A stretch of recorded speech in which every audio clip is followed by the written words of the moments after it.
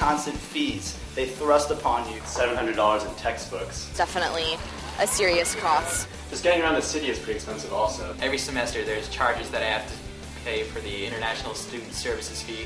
We are not fully sponsored by Columbia. They give us about 35% of what it costs to run a hockey team. Let's go Lions! Let's go Lions! The most expensive thing about Columbia, besides the tuition, it's the expensive cost of living, is the constant fees they thrust upon you.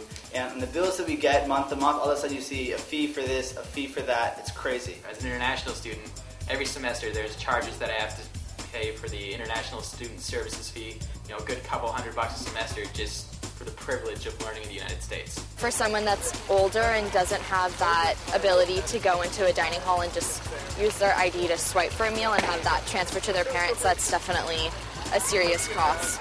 There's no other cheaper place in the area besides this. I have a regular bagel with lox, eggs, and onions. Can I get a small iced coffee also, please? $14.75? $14.70. My books are 5 classes here. My books themselves are about $150, $200, $150, $100, $100, $700 in textbooks. And they're all used, so when they're new, they're even more than that. To live in an apartment off campus is going to run you far more than it would in, I think, virtually any other place in the country, let alone the world.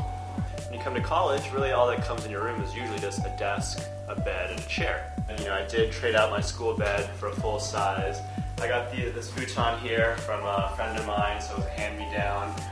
Some parts of the room are my own touches. The fridge is mine. The piece de resistance of the room is really the chandelier I decided to make. That doesn't really come standard. General hygiene, you have to buy your own shampoos, conditioners, face washes, money toilet seats, iPod speakers in the bathroom that listen to music while you shower. The kind of costs people don't really think about, but are pretty necessary to daily life.